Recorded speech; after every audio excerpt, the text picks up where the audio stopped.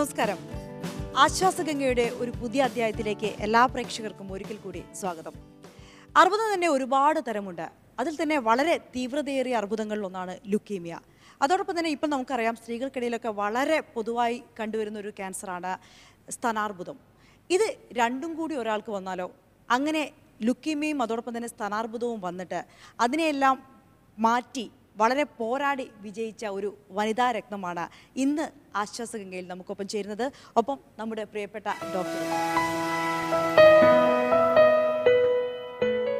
Doctor, ഇന്ന് ഞാൻ തുടങ്ങുന്ന സമയത്ത് തന്നെ പറഞ്ഞൊരു കാര്യമുണ്ട്. ഇപ്പോൾ നമ്മൾ സ്ത്രീകൾക്കിടയിൽ ഒരുപാട് കണ്ടുവരുന്ന ഒരു അർബുദമാണ് സ്തനാർബുദം. 3-1 സ്ത്രീ ക്യാൻസറുമായിട്ട് ഇന്ന് ഒ പിയിൽ വരുന്നത് സ്തനാർബുദമായിട്ടാണ്. മാത്രമല്ല, പണ്ടൊരു 45 വയസ്സ് 50 വയസ്സിന് മുകളിൽ മാത്രം ഉണ്ടായിരുന്ന ക്യാൻസർ നമുക്കിന്ന് 20 വയസ്സിൽ ധാരാളം പെൺകുട്ടികൾ നമ്മുടെ ഉണ്ട്. സ്തനാർബുദം നമുക്കൊരു പരിധി വരെ തടയാൻ സാധിക്കുന്ന ക്യാൻസറാണ്.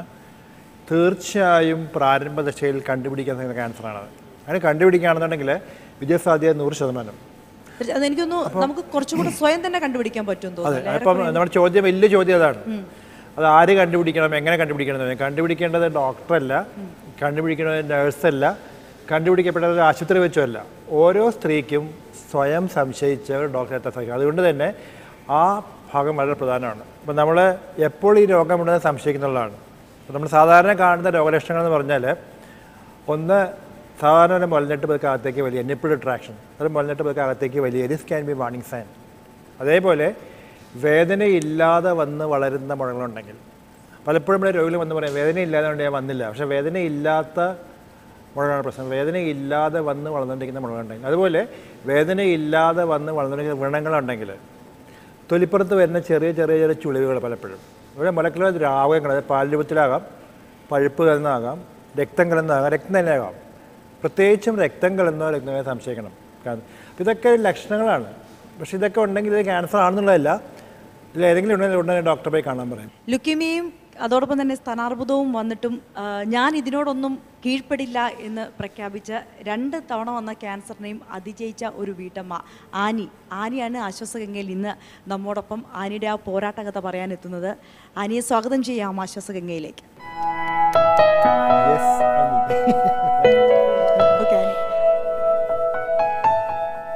എനിക്കൊന്നു 2 തവണയാണ് അർബുദം വന്നത്. അതും ഒന്ന് വലിയ ഗുരുതരാവസ്ഥയുള്ള ഒരു അർബുദം, പിന്നെ തൊട്ട് പിന്നാലെ സ്തനാർബുദവും വന്നല്ലേ? ഇല്ല, ഏകദേശം ഒരു 10 വർഷം കഴിഞ്ഞിട്ടാണ് ബ്രസ്റ്റിൻ്റെ വരുന്നത്. 98-ലാണ് ഇങ്ങനെ ലുക്കീമിയ ഉണ്ടെന്ന് അറിയുന്നത്. അത് 97-ലെ കല്യാണം കഴിഞ്ഞിട്ട് ഹസ്ബൻഡ് അന്ന് അലൈനിലാണ്. 6 മാസം കഴിഞ്ഞിട്ട് ഞാനും പോയി. അവിടെ ചെന്ന് ഒരു 6 മാസം കഴിഞ്ഞപ്പോൾ എനിക്ക് വയറുവേദന തുടങ്ങി. അത് അവിടെ ഒത്തിരി ഡോക്ടേഴ്സിനെ കാണിച്ചു. അപ്പം സ്റ്റോണാണ് അതാണെന്നൊക്കെ അപ്പോൾ ഒത്തിരി നോക്കി. അവസാനം ഒരു സ്കാനിങ്ങിൽ വയറിൽ മാസ് ഉണ്ടെന്ന് കണ്ടു. അങ്ങനെ സർജറി വേണമെന്ന് നാട്ടിൽ വന്നു. സർജറി അന്നേരം എൻ്റെ ഓവറിയയിലായിരുന്നു ആ ഒരു മാസം ഉണ്ടായിരുന്നത്. പക്ഷെ ആനി ആദ്യമായിട്ട് ചികിത്സയ്ക്ക് എത്തുന്ന സമയത്ത് അറിയില്ലായിരുന്നല്ലോ അല്ലേ? ഇല്ല, ഞാൻ സർജറി കഴിഞ്ഞ ഉടനെ ഡോക്ടർ പറഞ്ഞു ഇത് മാലിഗ്നൻ്റ് ആണെന്നുള്ള പറഞ്ഞായിരുന്നു. അങ്ങനെയാണ് ഡോക്ടറുടെ അടുത്ത് വരുന്നത്. പിന്നെ കുറേ നാള് ഡോക്ടറായിട്ട് കുറേ വലച്ചു അവിടെ. അതൊക്കെ ഡോക്ടർ പറയും. എന്നാലും കുറേ കഥ പറയാനുണ്ട്. എന്നാലും ആനി ഇവിടെ വന്ന് വളരെ പുഞ്ചിരിച്ച് വളരെ ആത്മവിശ്വാസത്തോടു കൂടിയാണ് നമ്മോട് സംസാരിക്കുന്നത്. എല്ലാവർക്കും വളരെ പ്രചോദനമാകുന്ന വാക്കുകൾ തന്നെയാണ് ആനിയുടേത്. നമുക്ക് എന്തായാലും ആനിയുടെ ഒരു കഴിഞ്ഞകാല ജീവിതം, ആനി ഇപ്പോൾ ഇവിടെ ഇത്ര പുഞ്ചിരിച്ച് നിൽക്കുന്ന സമയത്ത് ആ ഒരു ചിത്രം ഒന്ന് നോക്കാം അല്ലേ? തീർച്ചയായിട്ടും.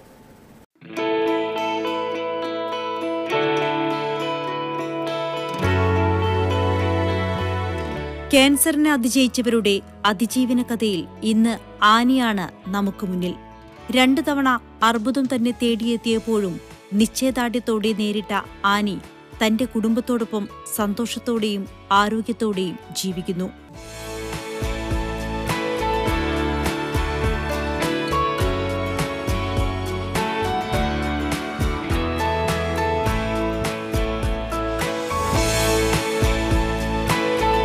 തിരുവല്ലയിൽ ഭർത്താവിനൊപ്പം ഓർഗാനിക് സ്റ്റോർ നടത്തുന്ന ആനി സമൂഹത്തിനാകെ മാതൃകയാണ്. ആനിയുടെ സപ്പോർട്ടും ഞങ്ങളുടെ എല്ലാവരുടെയും സപ്പോർട്ടും എല്ലാം ഒരുമിച്ചാണ് ഞങ്ങൾ കൊണ്ട് നടക്കുന്നത്. ഞങ്ങൾക്ക് വേറെ സ്റ്റാഫൊന്നുമില്ല. ഞങ്ങൾ ഒരുമിച്ചത് ഇതുവരെ കൊണ്ടുപോയി നടക്കുകയാണ്. അങ്ങനെ ഞങ്ങളുടെ ജീവിതം സുഖമായിട്ട് പോവുകയാണ്.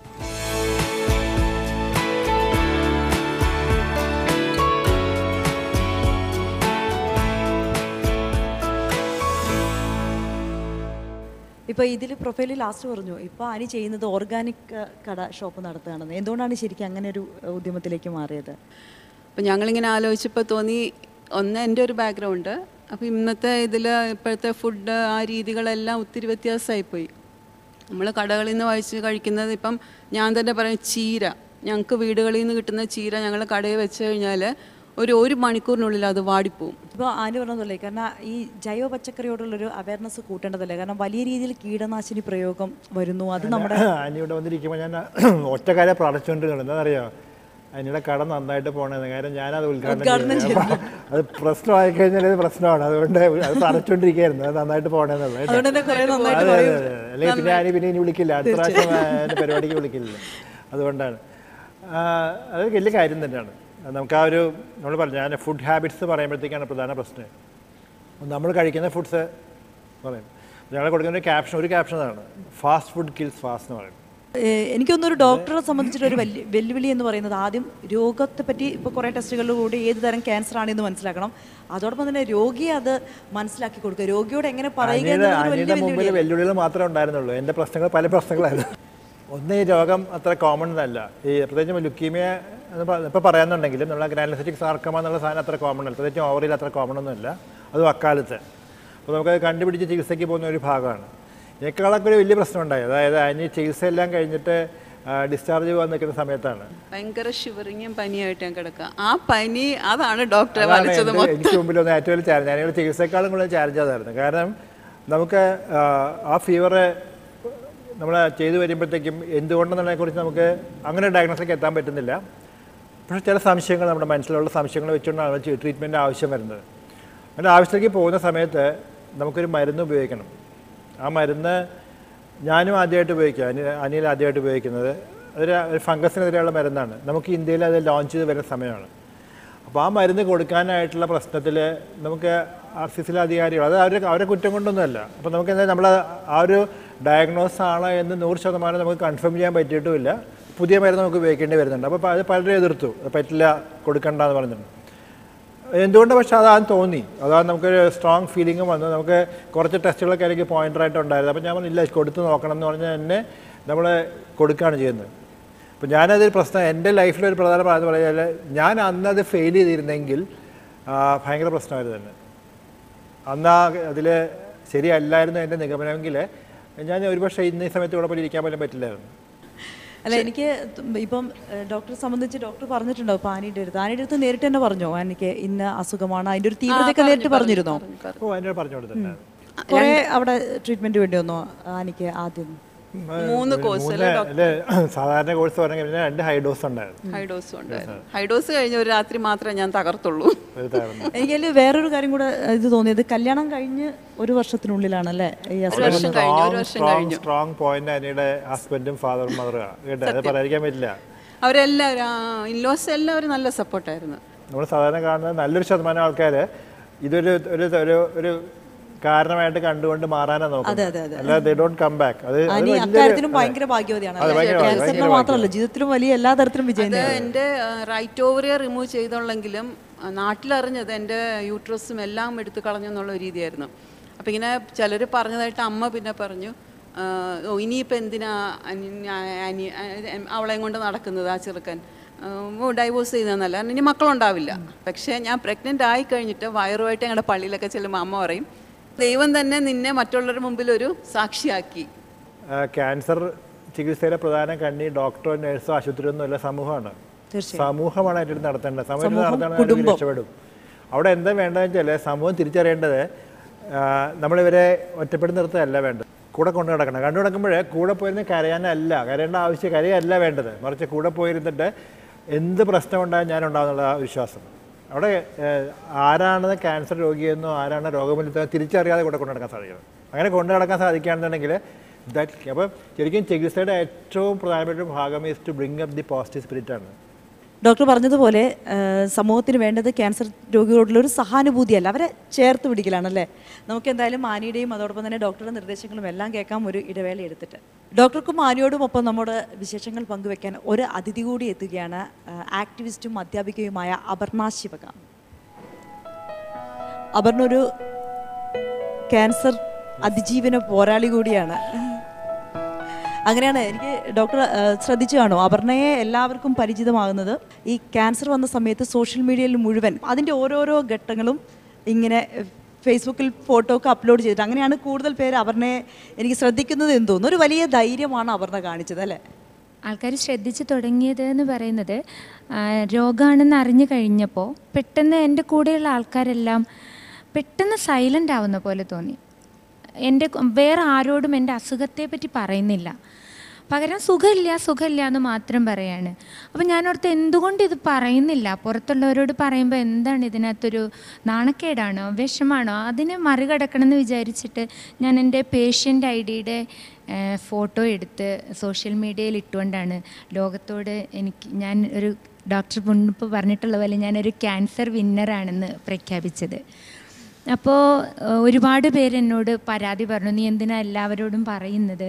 പക്ഷേ അത് പറയേണ്ടതുണ്ടായിരുന്നു എന്നെനിക്ക് മനസ്സിലായത് പിന്നീടുണ്ടായ ആൾക്കാരുടെ പ്രതികരണങ്ങളിൽ നിന്നാണ്. അപ്പോഴെനിക്ക് മനസ്സിലായത് നമ്മൾ ഇതിനെ പേടിയോടെ കാണുമ്പോൾ പുറത്ത് നിൽക്കുന്നവർ ഇതിനെ കൂടുതൽ പേടിയോടെ കാണും. അപ്പോൾ നമ്മളിതിനെ കുറച്ചും കൂടി ഇഷ്ടത്തോടെ കണ്ടാൽ ആൾക്കാരുടെ ഇതിനോടുള്ള പേടി കുറയും എന്ന് എനിക്ക് അങ്ങനെ മനസ്സിലായി. പിന്നെ ഇതിൻ്റെ ഓരോ ഘട്ടവും ഇപ്പോൾ പറഞ്ഞ പോലെ ഞാൻ ഇട്ടു. മുടി പോവല്ല ചെയ്തത്.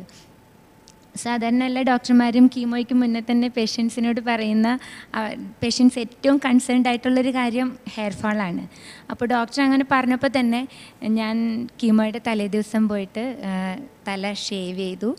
എന്നിട്ട് അതിൻ്റെ ഫോട്ടോ എടുത്തിട്ട് സ്വന്തം തല കാണുന്നതിനേക്കാൾ വലിയൊരു കാഴ്ചയില്ല എന്നുള്ള ഒരു കൺസെപ്റ്റിൽ ലോകം മുഴുവൻ കണ്ടാലും സ്വന്തം തല കണ്ടില്ലെങ്കിൽ എന്തെന്ന് ഉള്ള ഇതിൽ പിന്നെ അതിന് കൂടെയുള്ളവരുടെയൊക്കെ ഒരു വലിയ കൂട്ടുണ്ടായിരുന്നു കേട്ടോ. നേരത്തെ ഇവിടെ പറയുന്നത് ഞാൻ ശ്രദ്ധിക്കുകയായിരുന്നു, കാരുണ്യമല്ല ശരിക്കും കരുതലാണ് നമ്മളോട് കാണിക്കേണ്ടത്. എനിക്ക് രണ്ട് കാര്യം എടുത്തത്. ഒന്നും ചില ഒന്ന് മുടിയുടെ കാര്യം.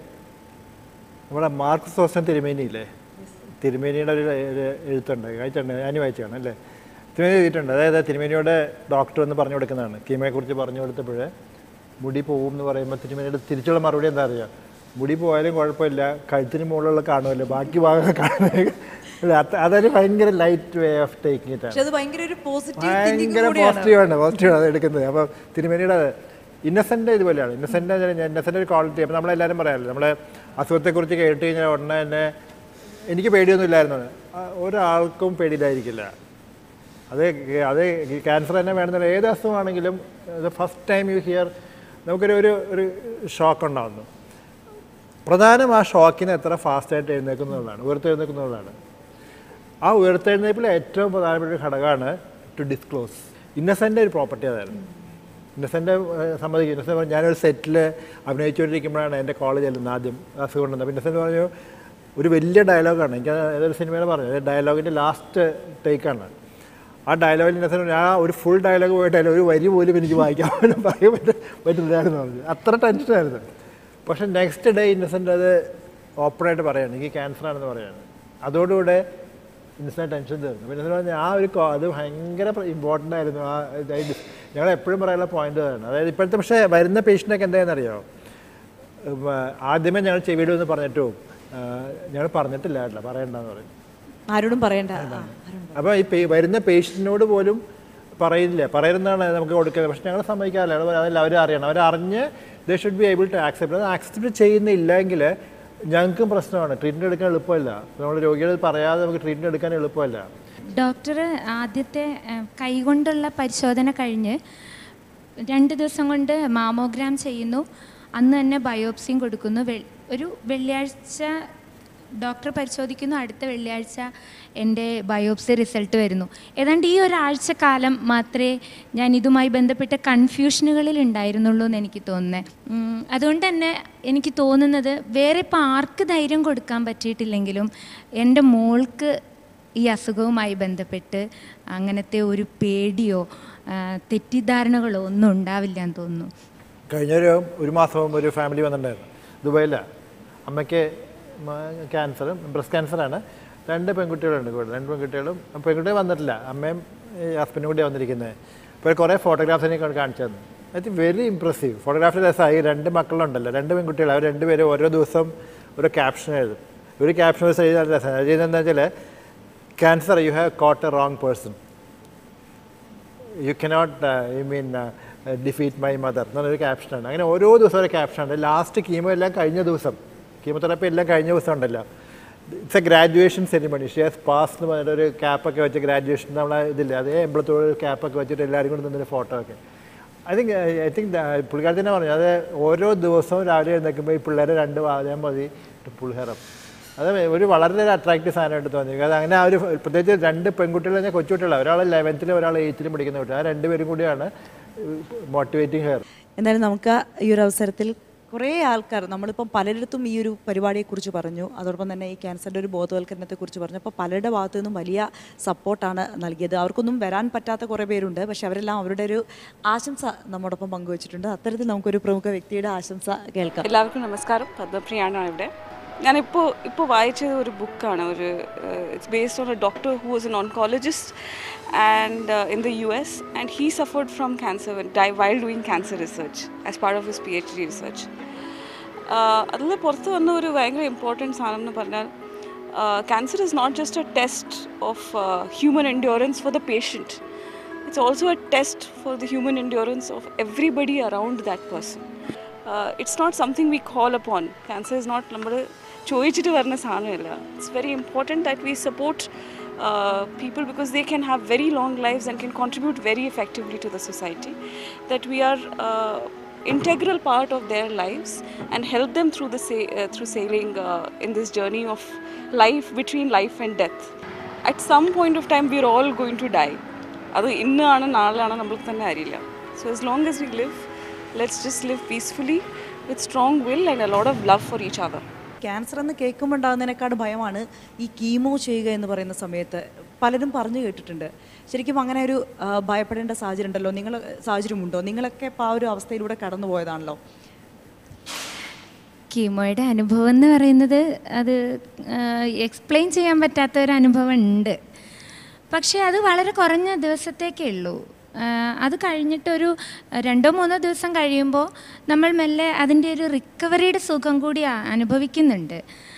അതേപോലെ ഞങ്ങൾക്കും കേട്ടോ, നിങ്ങൾ അത് ആ ഭാഗം നിങ്ങൾ മനസ്സിലാക്കുന്നത്. ഞങ്ങൾ പറയും, നിങ്ങളെ കാണുമ്പോൾ ഞങ്ങളുടെ confidence is also going up. Yes, it's possible എന്നുള്ളത്. അത് ഞങ്ങളെ തിരിച്ചു കിട്ടുന്ന സാധനമാണ്. ഭയങ്കര ഇമ്പോർട്ടൻ്റ് അത്, നിങ്ങളറിയാതെ കിട്ടുന്നതാണ്. അപർണയുടെ ആനിയുടെയൊക്കെ വാക്കുകൾ എനിക്കൊന്നും എല്ലാവർക്കും ഒരു പ്രചോദനമാകും, അതുപോലെ തന്നെ ആശ്വാസമാകും. നമുക്ക് എന്തായാലും അപർണ ഒരു നല്ല പാട്ടുകാരി കൂടിയാണ്. നമുക്ക് അപർണയുടെ ഒരു പാട്ടും കൂടെ കേൾക്കാം. അത് കുറച്ചും കൂടെ ആശ്വാസമല്ലേ അല്ലേ? സംഗീതം ഒരു ആശ്വാസമാണല്ലോ അല്ലേ? നമുക്കൊരു ഇടവേളയ്ക്ക് ശേഷം അപർണയുടെ പാട്ടുമായി തിരികെ എത്താം. ജീവിതത്തിൽ വലിയ തിരിച്ചടികൾ വരുമ്പോഴാണ് നമ്മളെ തന്നെ കുറച്ചുകൂടി മനസ്സിലാക്കുക. അതോടൊപ്പം തന്നെ നമുക്ക് സമൂഹത്തിന് അല്ലെങ്കിൽ നമ്മുടെ കൂടെയുള്ളവർക്കൊക്കെ എന്തെങ്കിലും ചെയ്യണമെന്നുള്ളൊരു മനസ്സുകൂടി വരിക. എന്തായാലും നമുക്ക് ആനിയാണെങ്കിലും പവർണയാണെങ്കിലും അങ്ങനെ ഒരുപാട് കാര്യങ്ങൾ ചെയ്യുന്നുണ്ട് അവർ ഒരു ക്യാൻസർ വിന്നേഴ്സ് ആയ ശേഷം. ഇപ്പോൾ ആനിയാണെങ്കിൽ 2 തവണ ക്യാൻസർ വന്ന ശേഷം ഒരു വലിയ ബോൾഡായി തന്നെ ഈ ഇതുമായി ബന്ധപ്പെട്ട ജീവകാരുണ്യ മേഖലയിൽ പ്രവർത്തിക്കുന്നുണ്ട് അല്ലേ? ഞാൻ വീട്ടിൽ മീൻസ് ഇൻലോസ് അവർ 2 പേരും മരിച്ചു കഴിഞ്ഞിട്ട് ഫ്രീ ആയിട്ടിരുന്നപ്പം ഞങ്ങളുടെ അടുത്ത് ഒരു ബിലീവേഴ്സ് മെഡിക്കൽ കോളേജ് ആ സമയത്ത് ഹോസ്പിറ്റൽ സ്റ്റാർട്ട് ചെയ്യുന്നത്. അപ്പോൾ അവിടെ വെറുതെ ബയോഡേറ്റ കൊടുത്തു, അവരെന്നെ വിളിച്ചു. അപ്പം അന്ന് അവർ ക്യാൻസർ സർവൈവർ എന്നുള്ള ഒറ്റ ഇതിലാണ് എന്നെ അവിടെ എടുക്കുന്നത്. അത് കഴിഞ്ഞിട്ട് ഞാനിപ്പോൾ അവിടെ ഫ്രണ്ട് റിസപ്ഷനിലാണ് എനിക്ക് ഡ്യൂട്ടി വരുന്നത്. അപ്പോൾ ഇതുപോലെ ക്യാൻസർ പേഷ്യൻസ് വരും അവിടെ ട്രീറ്റ്മെൻറ്റിന്. അവർ വന്നിരുന്ന് ഇങ്ങനെ എന്താ ആൻറ്റി ഒന്നും പറയണ്ട മോളെ ഇങ്ങനെ അസുഖമാണ്. അപ്പം ഞാൻ പറയും എന്തിനാ പേടിക്കുന്നത്, ഒന്നും പേടിക്കണ്ട, ഇതുപോലെ വന്നൊരാളാണ് ഞാനിരിക്കുന്നതെന്ന് പറയും. അപ്പോൾ അവർക്ക് എന്നെ കാണുമ്പോൾ അവർക്കും കൂടി വിശ്വസിക്കാൻ പറ്റത്തില്ല. ഇങ്ങനൊരു അസുഖം വന്ന ഒരാളാണ് ഇവിടെ ഇരിക്കുന്നത്, ഇവരോട് ഇത്രയും സംസാരിക്കുന്നത്. എന്നിട്ട് ഇവർ പിറ്റേ ദിവസം വരുമ്പം മോളെ ഇങ്ങ് വന്ന് ഞാനൊരാളെ പരിചയപ്പെടുത്താം എന്ന് വന്നിട്ട് അവരെൻ്റെ അടുത്ത് വരും. നമുക്കിപ്പോൾ ഞങ്ങൾക്ക് ഇപ്പോൾ ഒരു പ്രശ്നമായിട്ട് വരികയാണെങ്കിൽ ഞങ്ങൾ ആനിയുടെ നമ്പർ കൊടുക്കും, അല്ലെങ്കിൽ അങ്ങനെ ആരെങ്കിലും അതേ അസുഖമായിട്ടുള്ള വേറെ നമ്പർ കൊടുക്കുകയാണെങ്കിൽ ഞാനിരുന്ന് 1 മണിക്കൂർ പ്രസംഗിക്കുന്നതിനേക്കാൾ എളുപ്പമാണ് ആനിയൊരു 5 മിനിറ്റ് മതി. എനിക്ക് അത് കൺവിൻസ് ചെയ്യാൻ പറ്റും. ഇതുപോലെ ഇപ്പോൾ ഈയിടെ ഒന്നും സംഭവിക്കില്ല. ഒരു 10 കൊല്ലം ഞാൻ പുറകോട്ട് പോവാണ്. അന്ന് ഇതുപോലെ കല്യാണത്തിനൊക്കെ വന്ന് വിളിച്ചു കഴിഞ്ഞാൽ പതുക്കെ നമ്മൾ പറയും ദയവീത് വരണ്ടാട്ടെന്ന് പറയും. ഐ എം നോട്ട് എക്സാജറേറ്റിംഗ്, വരണ്ടെന്ന് പറയും. കാരണം വെച്ചാൽ വന്നു കഴിഞ്ഞാൽ അവർക്കറിയാം ഒരു പ്രശ്നം, അതായത് ഇവർ 2 പേരും അങ്ങോട്ടും പറഞ്ഞു കാണില്ല, അസുഖത്തിൻ്റെ പറഞ്ഞു കാണില്ല. അപ്പോൾ ഞാൻ ചെല്ലുമ്പോൾ ഓട്ടോമാറ്റിക്കലി ആർക്കാണ് ക്യാൻസറിനൊരു കൺഫ്യൂഷൻ വരും. ഒരു പ്രോബ്ലം ഉണ്ടാവും. അതുകൊണ്ട് വരരുതെന്ന് പറഞ്ഞ ആൾക്കാരുണ്ട്. ഞാൻ പോകാത്ത അവസരങ്ങളുണ്ട്. നമ്മൾ നേരിട്ട് വിളിച്ചിട്ട് ദയവീ സാറ് വരരുതെന്ന് പറഞ്ഞ ആൾക്കാരുണ്ട്. അത് മാറി കേട്ടോ, അതൊക്കെ മാറി. അത് നമ്മളെ കഥയായിട്ട് പറയുന്നതല്ല, ഇറ്റ് ജസ്റ്റ് ഹാപ്പൻഡ്. ഇപ്പം അങ്ങനെയൊന്നുമല്ല. ഇപ്പം നമ്മളെല്ലാവരും വിളിക്കും, they want us to be in the forefront. ഈ ക്യാൻസറിൻ്റെ ഒരു പ്രത്യേകത എന്ന് പറഞ്ഞാൽ എനിക്ക് തോന്നിയത്, ക്യാൻസർ രോഗം മാറിയാലും നമ്മൾ രോഗിയല്ലാതാവുന്നില്ല എന്നുള്ള ഒരു പ്രശ്നമുണ്ട്.